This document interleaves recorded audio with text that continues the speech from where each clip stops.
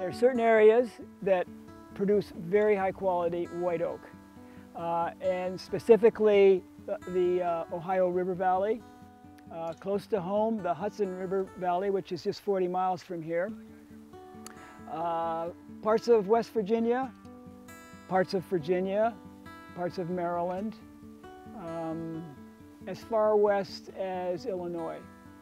And each state or each region has an area. It doesn't grow all over the place, but certain specific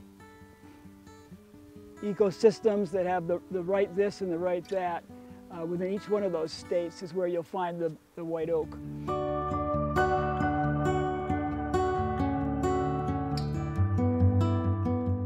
White oak likes river valleys, and it likes a somewhat limestone soil. And areas that where the glaciers passed and ground things up seems to be one of the key factors in supplying or in providing the environment that a white oak tree prefers. The oaks in general have a long taproot, and white oak has a mighty, mighty, powerful long taproot. So that's why we use these nursery boxes. We want to get a straight shot with a taproot for about 3 feet. When you plant that, you have to make we have an auger that makes a hole over 3 feet deep. So the taproot, as though the acorn germinated there and sent it down, you're of course accelerating it because you've raised it in a box for several years. And then when you backfill it softly gently with some soil, just so you encase it, that straight taproot, and you'll have a very, very vigorous tree. That's the key right there. It'll live if you scrunch it all in there haphazardly, but the tree won't be as vigorous.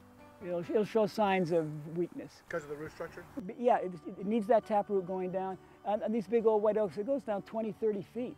And then it goes out, I mean, it sends out ancillary roots. It's almost like you see this great crown, the roots are doing the same thing underneath the ground. They're way out, you know, you see the reach of the upper part of the limbs, well, there's roots going out there from the taproot, that far. It's amazing. Exactly, yeah, if you could visualize that, you know, here's top and then you could see another tree growing down there. And yeah, that's probably why they live so long. They really send out a foundation to nutrients and hydration and an anchor too. I mean, it's like it's holding them in the